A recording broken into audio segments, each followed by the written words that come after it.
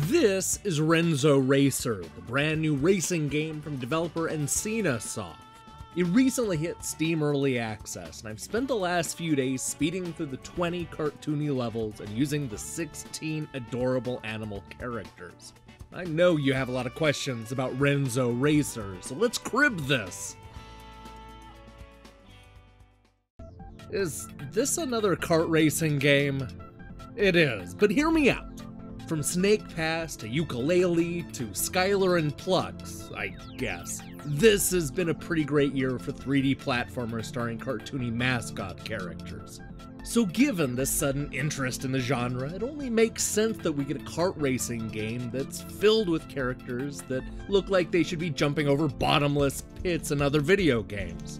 That's where Renzo Racer comes in. This is a racing game that evokes the bad old days when every company wanted to chase the success of Mario Kart. You choose from over a dozen animal racers and speed through a wide variety of cartoony levels. This is where the game really shines. The developers do an admirable job of recreating a lot of familiar track types, such as the Kingdom setting, Pirate Island, several levels made of ice, a futuristic neon city, the spooky cemetery, the sandy desert, and even the Rainbow Road. Just about the only thing missing are the familiar Nintendo characters that make Mario Kart so much fun. Are the characters any good? They're fine, but only a few stand out. Without a popular franchise or licensed characters to fall back on, the developers have been forced to come up with 16 cartoon animals that kinda sorta look like the type of mascot characters you would see in this type of game. They pull it off, for the most part.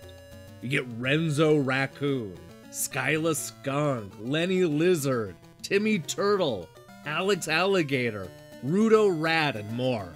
Easily the best character is Sherman Shark, which is dumb in the silliest way possible.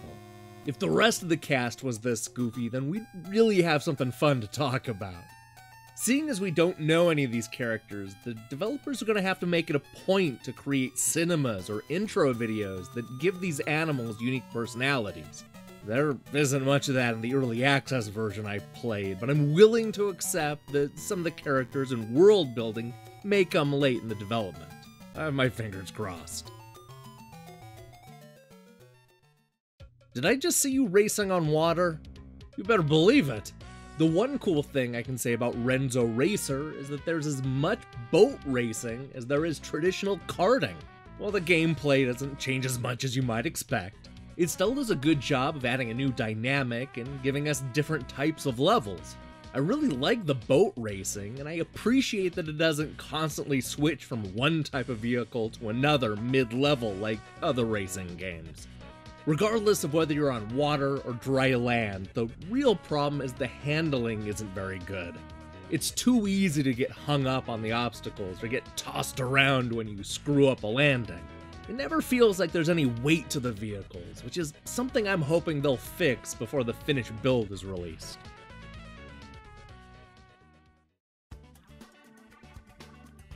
I was genuinely surprised by the amount of content already in this early access release.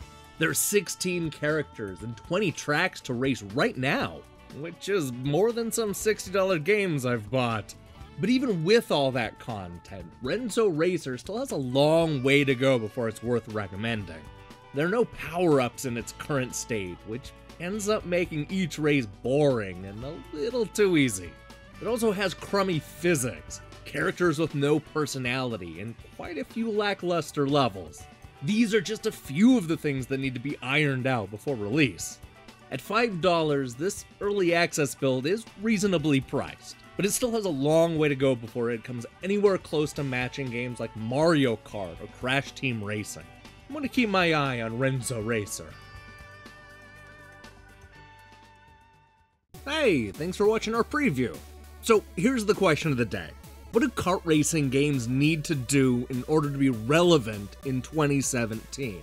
Do they completely need to change their formula, just go away entirely, or something else? Let me know in the comments below.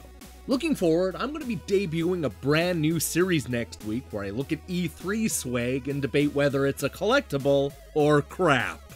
We're also going to be looking at Electronic Gaming Monthly's worst reviewed games of 1989, plus reviews of Monolith, Air Guitar Warrior Gamepad Edition, and more.